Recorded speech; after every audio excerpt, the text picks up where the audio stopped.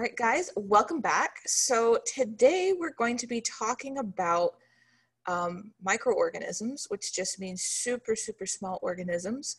We'll be talking about how those relate to larger organisms, and then we'll be talking about what does it mean to be alive, because sometimes we get a little confused, especially with viruses like the coronavirus, our anchor phenomenon. Is it alive or not? Like we say, we killed the virus, but what does that even mean? So we'll talk about all of that in today's video. Okay, so things that make something alive, all right? So later we're gonna have to make a determination whether or not a virus is alive or not. So we need this information first. So these are traits that all living things have to share, like they have to do the entire list. So all living things have to be made of cells, okay? Well, dead things can be made of cells too, but they have to be able to reproduce. Dead things can't do that. They have to have information stored as DNA. They have to respond to their environment, grow, and develop. So that means that you have to be able to replace damaged tissue. You have to be able to get bigger. We don't tend to just, we don't just pop out a fully grown adult. Like, you start as a baby and you grow and you develop. So every living thing does that in some kind of way. They maintain homeostasis, and they need materials and energy. So they have to eat, basically. They have to get it from somewhere.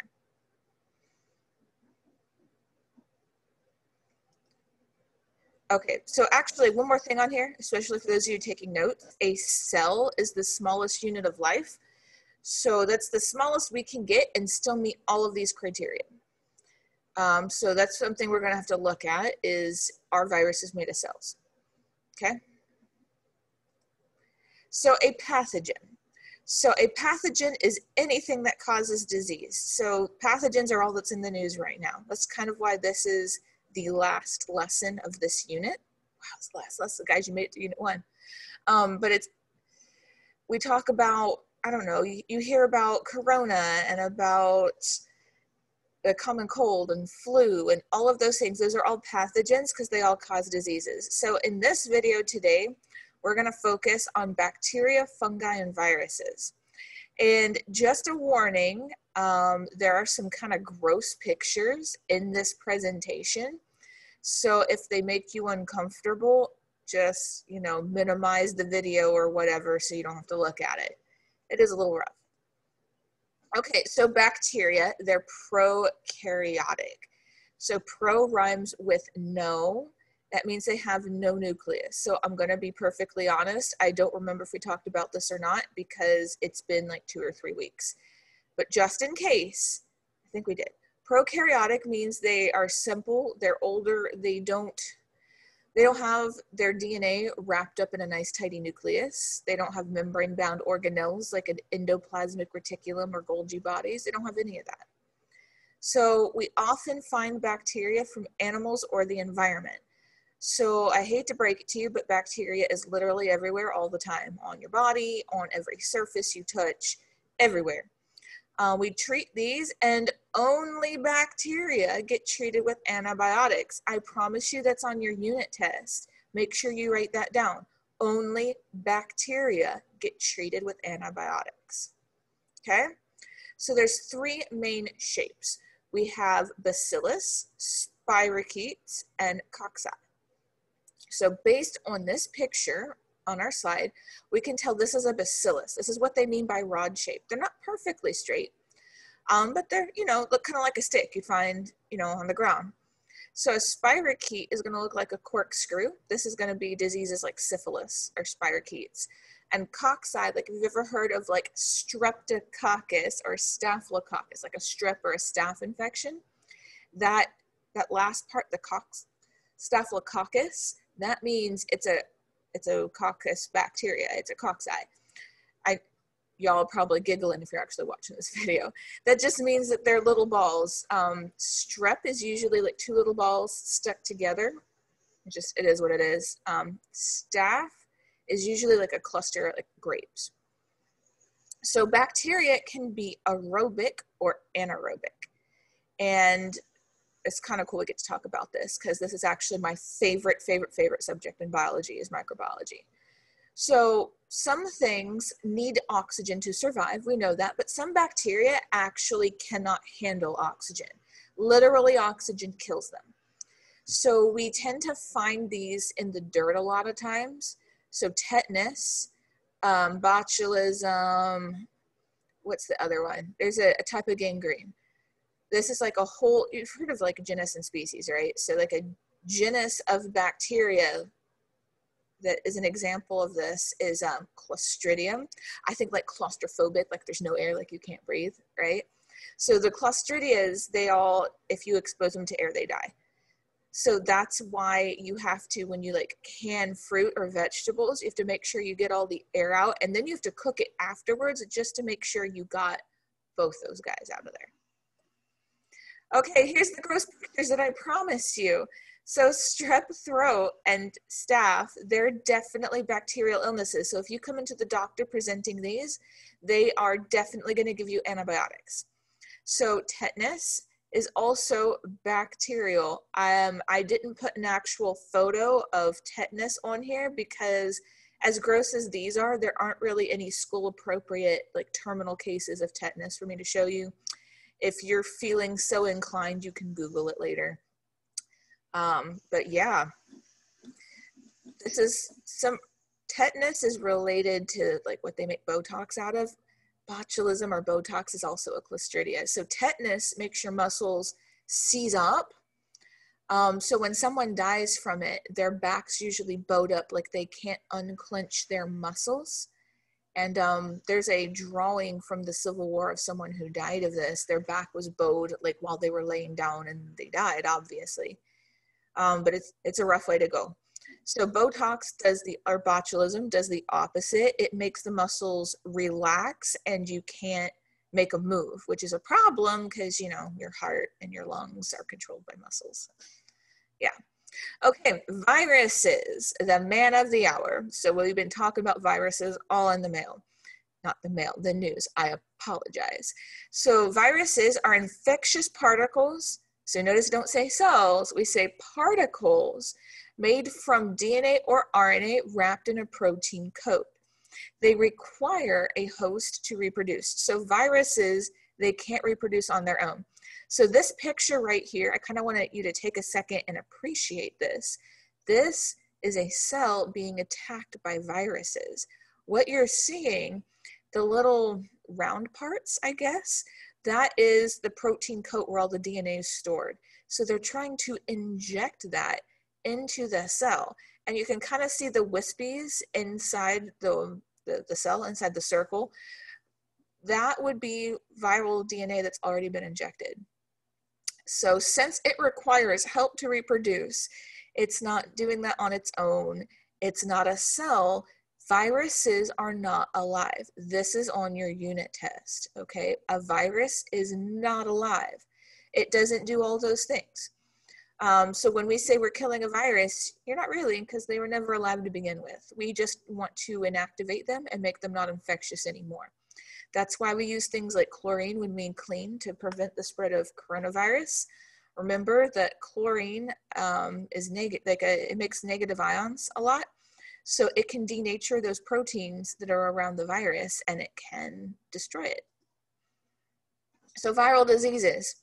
The common cold, corona, is a virus. So that's why they can't just send you to the hospital and give you antibiotics for corona. It's not a bacteria, it's a virus. So the cold, herpes, like cold sores and chicken pox are also herpes. So y'all can stop that giggling. I know the 3 people watching this video are doing. We don't really have time for me to get super into this. Maybe at the end of the school year, if we have extra time, I'll do another video where we get super into diseases because that's my favorite thing in the whole world for some reason. But Ebola, herpes, and common cold are definitely examples of viruses. So fungi, I don't know if you knew, but those can make you sick too. Like literally they can infect you. So they're eukaryotic, meaning that they have a nucleus, and they're heterotrophs. So hetero means different, and trophic has to do with eating. So they need to eat different stuff. They have to get their food from something other than themselves. On the other side of it, like a plant is an autotroph, meaning they get their food by themselves. They do photosynthesis. So a fungus can be unicellular, which means one cell, like yeast, or multicellular, like a mushroom. So when they infect people, though, they're usually skin or lung infections. So grossing you out some more, athlete's foot and ringworm are both classified as fungal infections. So when you get ringworm, you don't take antibiotics. You have to put a special cream that's specifically antifungal, not antibiotic, because since they have those nucleuses, it's going to be a different category of chemicals that will have anything to affect them, if that makes sense. All right, so antibiotics, they're chemicals that kill or slow the growth of bacteria and only bacteria. There are antivirals and antifungals, but they're different. They're a different category of medicine. So some antibiotics are actually produced naturally by bacteria and fungus. So that's how we got, you've heard of vancomycin, what are the other ones? But anyway, those ones you see MYCIN at the end of the name of the antibiotic, that root comes from fungus. Like a myconid is a fancy word for a mushroom. So all of those originally came from bacteria. And actually penicillin, we got that because someone let mold grow on a petri dish and they found out that it killed bacteria that way. Fun fact. So antibiotics can kill bacteria, but not animal cells, because animal cells don't have cell walls. Some bacteria actually have cell walls. And these antibiotics, they can interrupt those cell walls. They can tear it apart or make it to where they can't get food in or out. It does something like that to them. So when we overuse antibiotics, that can be bad because we actually trigger evolution in those bacteria. So when we get to the evolution unit, I'm actually going to show you a video that's a time-lapse video of evolution happening. It's pretty cool. They basically forced antibiotic resistance to develop in a bacterial colony. Anyway, we'll get there. All right, so we've heard a lot in the news about how they're trying to find people who have already had corona because they want to use their antibodies to help other people recover. And they also want to make a vaccine to try to prevent people from getting sick. So for this last part of this lesson, we're going to talk about the immune system a little bit, which we should have hit on earlier this week. And we're going to get a little bit more specific in how those vaccines are able to help us, okay? So passive immunity is non-specific. It's transferred via DNA, so like your DNA that you get from your parents. And it can happen without a person being exposed to a pathogen. So what this means is there are certain types of immunity in your body that they work for everything. So like your skin doesn't care if it's a bacteria or a virus or what, it's just a natural barrier that is there to prevent things from getting in your body. And also there's some of your types of white blood cells. They're not specific to any kind of pathogen. They're just looking for things that don't have the right markers, like they're not wearing the right game colors, okay? They don't look like they belong here, so we're gonna go get them. And that's how your immune system works. So active immunity, though, is specific. So after you've already, after the passive immunity's failed, and you have an infection and you develop antibodies, active immunity or specific immunity is able to happen. So this is a response made for a particular pathogen. So it occurs after your immune system has encountered something usually. And this process has to start over every time something mutates. So if passive immunity is more like a wall or a fence, active immunity is like a wanted poster. So I already know that whatever thing is up to no good, so whenever I see it, I'm going to attack it hardcore. All right, so antibodies are part of the active immune system. So we've heard about this with corona. So B cells make it in response to a specific antigen. So they will see something on the bacteria, like it's a specific protein marker. Think of it like when you're talking to the police or something, you might mention a specific physical trait of the perpetrator so that you can tell the police and they can recognize it. So these B cells are getting a piece of that bacteria when they're markers or something, and they're able to make an antibody that will bind to that. So antibodies are made in response to an antigen. I want you to write that down if you're taking notes, because that's for sure on your unit test. So antibodies are made in response to an antigen. Okay, so antibodies are made by your body. Okay, and gen means to create. So when I see an antigen, I create an antibody. Okay, so right here, we have a picture of a cancer cell. So actually, your immune system is sometimes able to recognize when a cell is cancerous. It's putting up the wrong markers. So the immune system can create antibodies, or sometimes when they treat cancer, they can create those antibodies to get your immune system to attack the cancer, which is pretty cool. Okay, so vaccines. We have talked about vaccines in CERs. So all a vaccine is a substance that contains an antigen, all right? So by doing this, we put like a little piece of whatever into your body, so your immune system doesn't have to wait to get a full infection to make an immune response. So we mentioned wanted posters, right? So when I use a vaccine, I'm basically handing a wanted poster to my immune system. I'm like, hey, if you ever see this, you need to, arrest him or pick him up or whatever. So that's exactly what they do. We don't have to wait for the disease to come in and do something bad. They're already on the lookout for it. So vaccines cause an immune response without causing illness. So there's a lot of misinformation out there, like they have mercury, they have poison. So thimerosal actually isn't even in most vaccines anymore. They took it out. That's not there.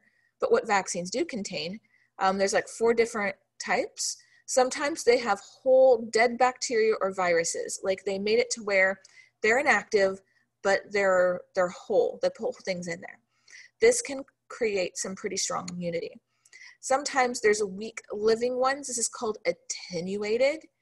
There's certain diseases this works best for. Sometimes I think that's the flu vaccine. So what they do is they basically find a weaker version that's not going to make you sick, but it still looks enough like the bad one that your immune system can basically have a practice run. Sometimes they just give you a part of a pathogen with an antigen on it. So they basically like boil the bacteria and break it up and then put just a certain part, like certain little pieces of it in there. And then also you can have inactivated bacterial toxins. So this is part of the Tdap one, I believe. I think it's diphtheria, like that's the D in Tdap. The toxin's usually what gets you, so you have to get your immune system ready to deal with it. And so that's part of that particular vaccine. So this is just a meme to close our lesson with. Give you a minute to appreciate that. So I hope you guys learned some new stuff about diseases and pathogens. Please let me know if you have questions, and I'll see you guys in the next video. Take care.